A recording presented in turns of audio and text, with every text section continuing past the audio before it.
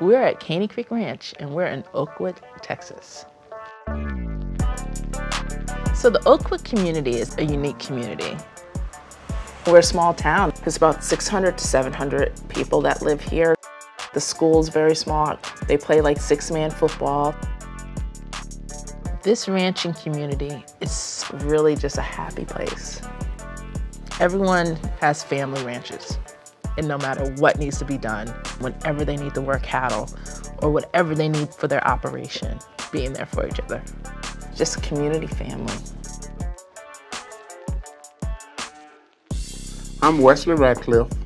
I've done some things in life, and I've enjoyed the things I've done in life, most of them. What you have to do is don't let those difficulties stop you. Yep. My dad worked so much, and thank God he did to a degree, because we wouldn't have this today if he didn't work as hard as he did work. He wants to make sure that we learn a lot about the ranching community because he wants us to be able to take this on.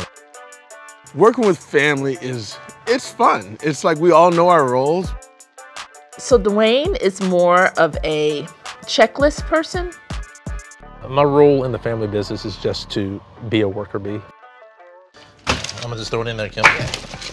I am not gonna be as smart as Kim as it relates to some of the ins and outs of agriculture and all that. And like straight from the farm, too. Straight from the farm. Ben is more of a spontaneous person. I consider myself a part-time cattle rancher. When it comes to talking to strangers or to business opportunities, they'll usually kind of just look at me and they know, okay, I'll go take care of it. She's spending your money over there. So I've got you distracted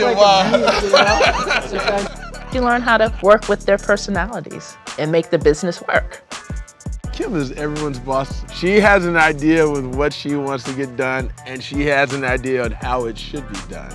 It's a lot of love from all of us, and also we give each other a hard time. Because it is cold in there. Oh, really? Yeah, it is cold in there.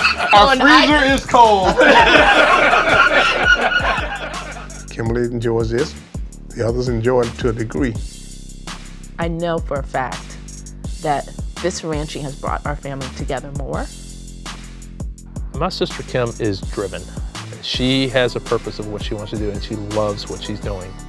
I'm very proud of my sister, and she has done amazing things. Her goal is to do those things that help other people. Your parents have left you a good legacy. Don't just be satisfied with what they give you. Grow it. The Black farming community has always been here. We need to sit at the table to tell our story.